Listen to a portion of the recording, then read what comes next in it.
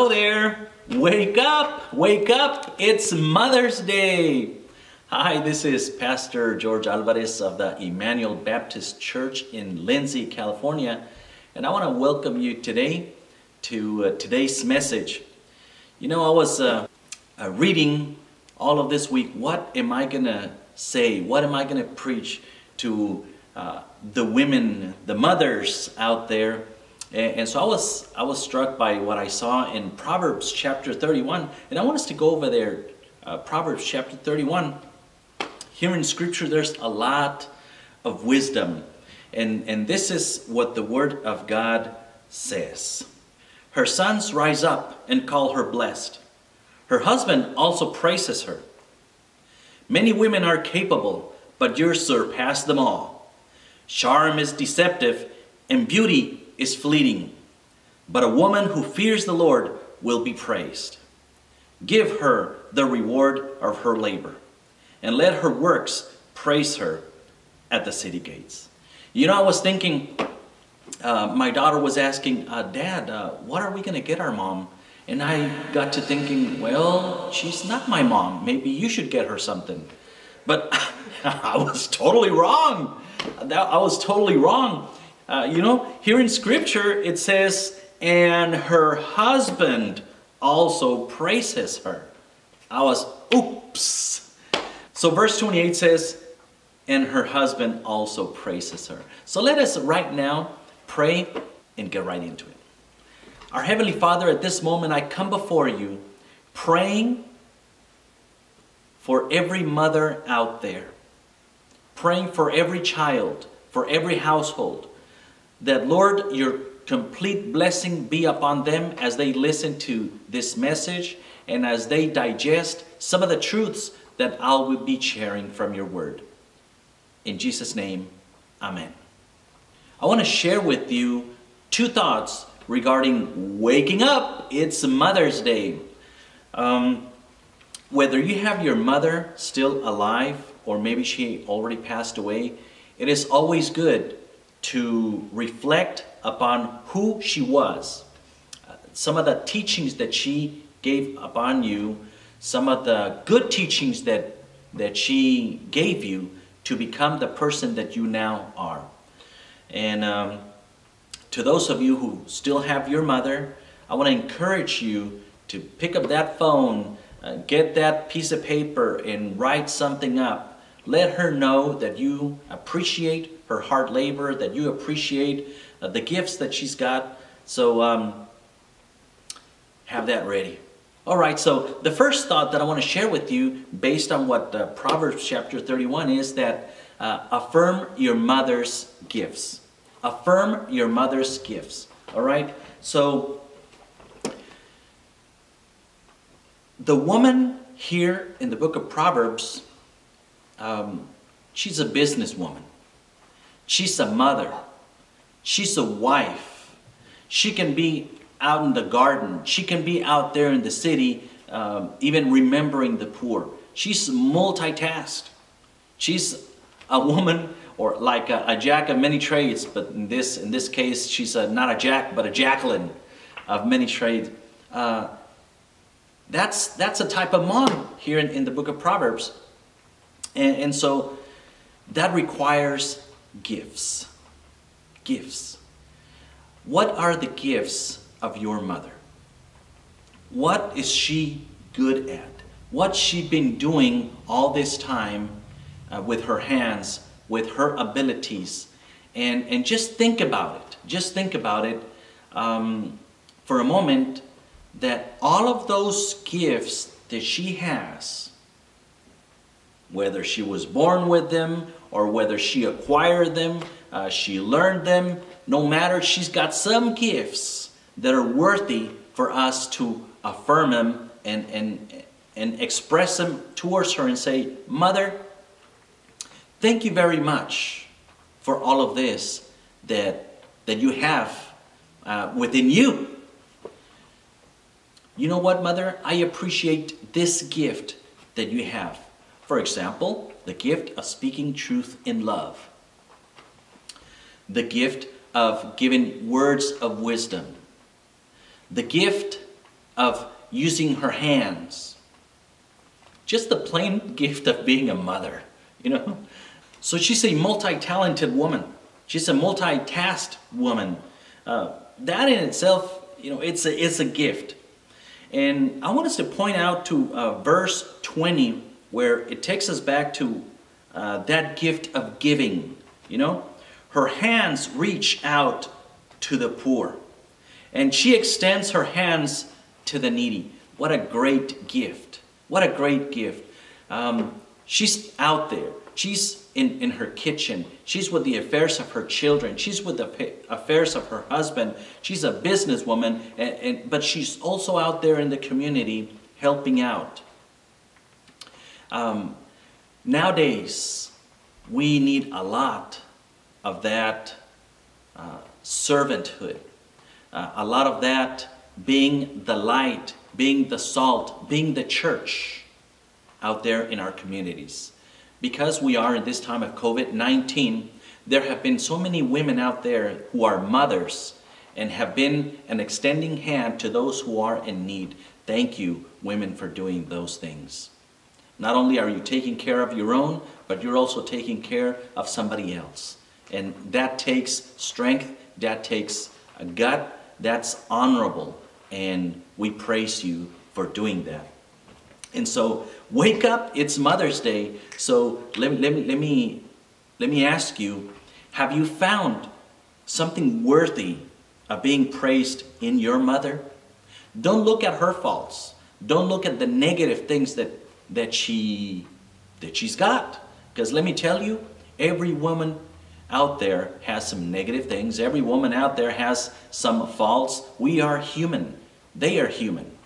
But you see, let us not focus on those stains of life. It's Mother's Day. Let us focus on the positive things that she's been about. All of the good gifts that she's got. And praise her for that. Praise her for that. I grew up seeing my mother doing some sewing in an old Singer machine, and I could see her, moving her feet, doing this movement in her ankle. That meant she was sewing something. You know, this machine had a belt, and there it was. You know, she was sewing some pants at one time, some curtains, and doing other things. And just recently I found out that my mother does not like to sew. But instead, she did that because we needed money. The desperate times that we were going through back then, when I was growing up, I was probably maybe 3 years old, 4 or 5 years old, that I remember pretty much all of my young life that I saw my mother sewing. And you know, that brought an extra income, and that was good. And so I thank my mother. I thank my mother for doing that. You know, that gift of sewing. That gift of sewing. How did she learn that? I don't know. Maybe her mom, my grandmother, taught her how to do that, or she probably just learned it somewhere. But the fact is that she used that gift to bring a blessing to our household, thanks to my mother. And thanks to that, I also learned how to sew. Mom, if you're out there watching this video, thank you for doing all of those things. Furthermore, Scripture here tells us that strength and honor are her clothing. Strength and honor are her clothing. You know, she even wakes up like really early in the morning to, while it's still dark, to just start the day. You know, she doesn't spend the whole day in her pajamas, but instead, you know, she wakes up, dresses up, and goes on and about her business of being a mom, of being a wife, of taking care of her household, to manage everything that involves motherhood. And so don't forget to affirm your mother's gifts. And second, don't forget to affirm your mother's hard work. You see, statistics say nowadays that if you graduate with a degree, the chances of you actually working using your degree are not too high. Instead, you probably graduated with a degree in business, but you're probably doing something else to bring income to your household. You probably studied something, but you're working doing something else. What I'm saying is that affirm your mother's hard work. You see, it doesn't matter what the situations, the scenarios, the circumstances in life bring.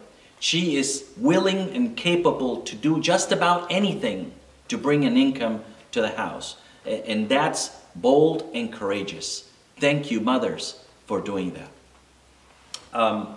You see, my mother didn't graduate to go out to the fields and pick up lettuce, tomatoes, and oranges, lemons, zucchini, but she was willing to do it anyway, for the sake of bringing income, for the sake of feeding us, feeding her young.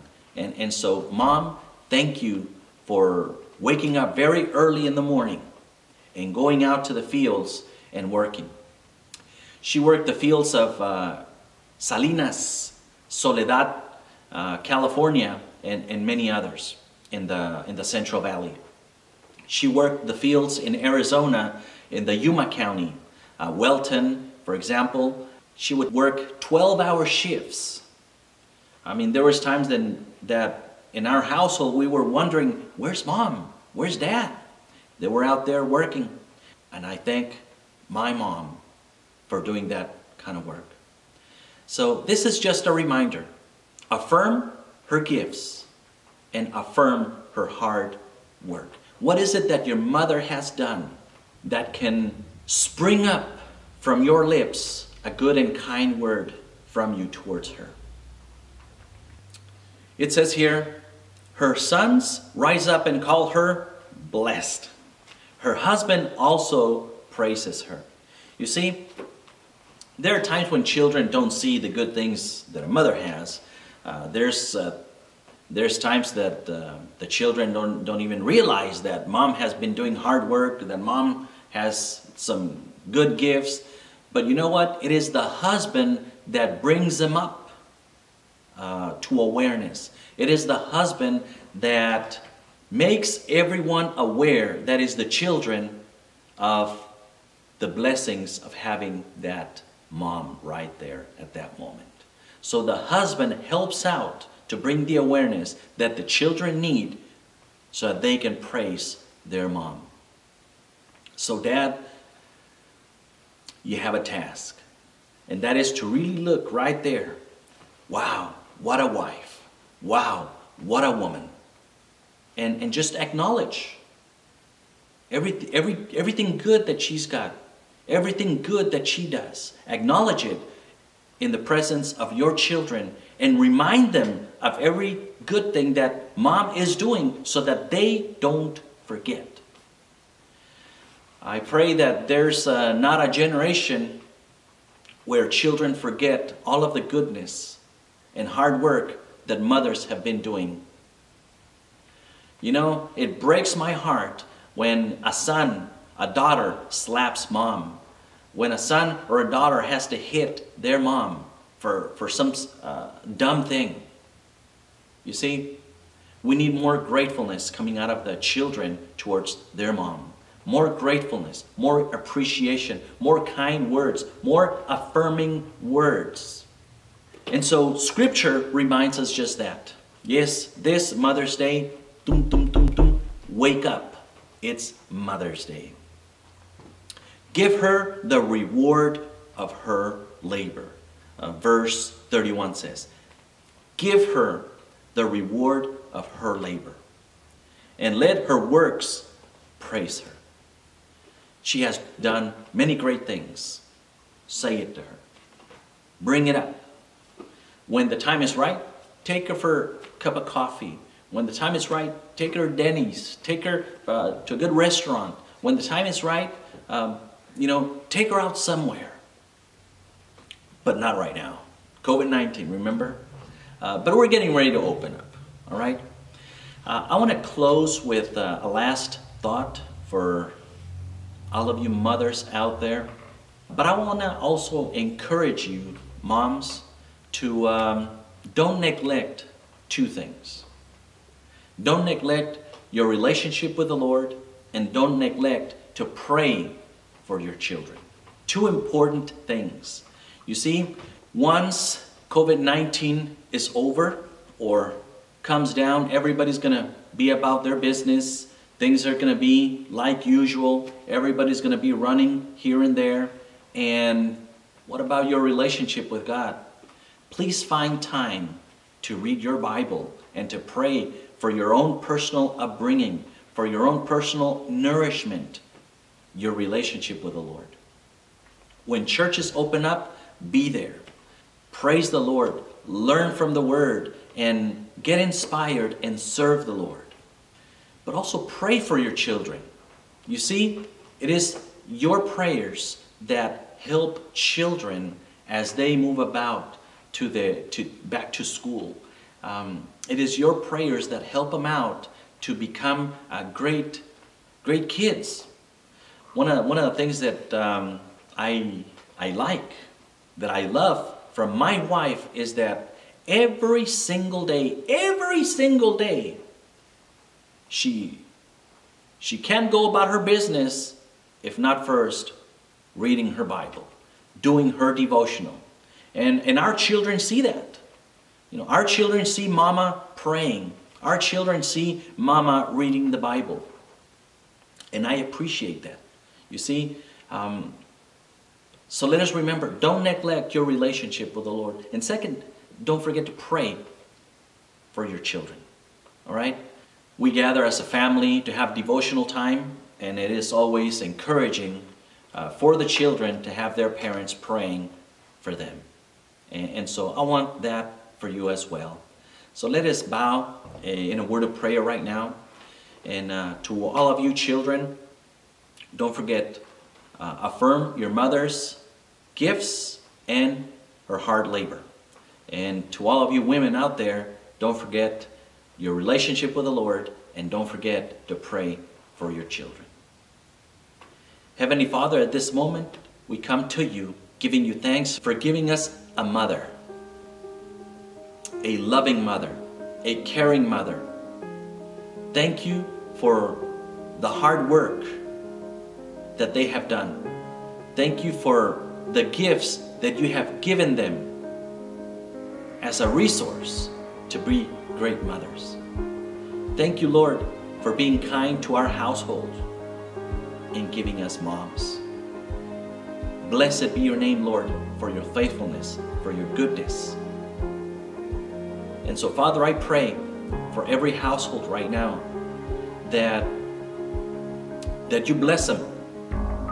All of those children out there, that they be mindful and that they express words of gratitude, words of kindness, words of love towards their mom. In the name of your Son, Jesus Christ, I pray for those households whose mother is already departed. Lord, bless them with good memories of their mom. And Lord, you comfort and guide them throughout life. In Jesus' name, amen. Lord bless you. Take care.